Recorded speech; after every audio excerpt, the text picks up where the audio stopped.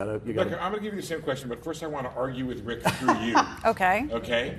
Which is, what if this 25 is just out there as a way to keep the market from taking off? That the 25 doesn't give them anything. I've said, for what it's worth, if they do 25, they're going to do 50. Because 25 doesn't get them any more restrictive than they kind of already are.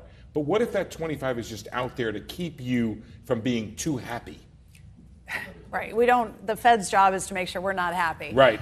I agree with you. I think that having the extra 25 penciled in for the rest of this year gives them optionality. We may see inflation coming down further in the core PCE. We may see the JOLTS numbers with openings continuing to come down from their peak of 12, now at 8, on their way back to pre-pandemic averages around 5.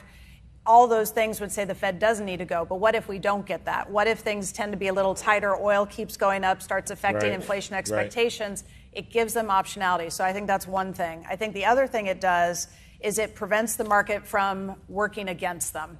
If the Fed had clearly signaled at its last meeting, we're done, we wouldn't be here right now. Equities would be higher, bond yields might be higher, but probably not as much.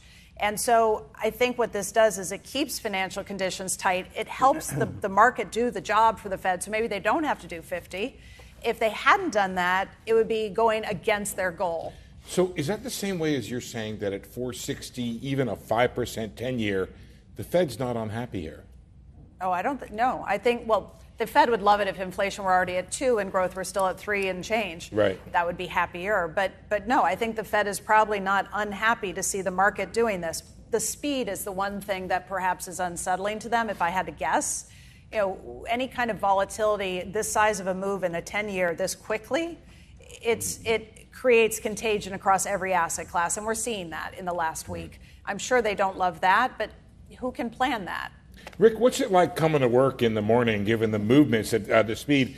Is it like WTF happened today? So first of all, coming to work, I usually I start trading during London hours, so it's a little early in the day. No. What time? What time are you up trading? Should I really say? Yeah. 4. On how much sleep? Not many hours. But so listen, I'll say a couple of things. And I know we talked about it the other day. This is a pretty extraordinary period of time because you've got an immense amount of cash that's sitting on the sidelines that just wants to sit in money market funds. And then you're getting this immense amount of supply that's coming to the market. And today, when you think about what is your disposition around putting money to work, when you've got a Fed telling you they'd like to do more, they want to make sure they bolt down inflation, how much duration risk, how much yield curve risk do you want to take today out the curve when term premium is too flat today, when you don't have enough term premium to go out the yield curve?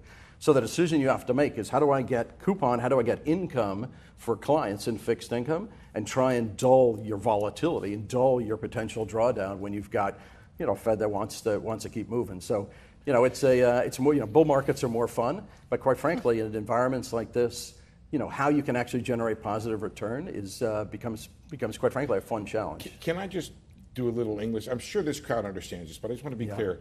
You're not getting paid, you feel, to take the risk out the long end. Correct. What would it be like what would you need to get paid?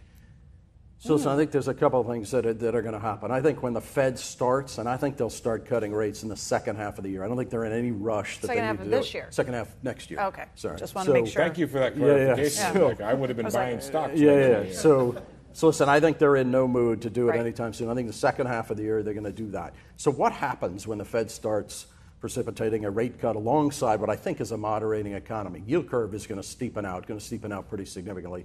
My view is today, why do you need to go out to the back end of the curve? Why won't you just stay in the front end of the yield curve? And then, we've been extending a little bit out to the belly of the curve because now you're not getting real rates. Belly's 3, 5, so a little bit 7? Yeah, 3 to the 5-year part of the curve. Okay. But now you're not pricing in the cuts like we were before. Now you get the lock-in rates. Think about where real rates are. You're buying a 5-year note. If you assume inflation is going to, let's say we settle at 2.5 to 3, you're getting paid a couple hundred basis points or more in real rate to lock these rates in. So I think you can extend a little bit out the curve, but the idea that I got to buy 30 years an inverted yield curve, when it's not a hedge, you think about portfolio allocation, It used to be a hedge because for 30 years, right. Rates came down. We were in a stable, low inflation environment. Today, if inflation's higher, the back end of the yield curve is going to get hit the same time equities are going to get hit. It's not a hedge. It actually compounds a potential downside. So we like being in the front now, a bit to the belly of the curve.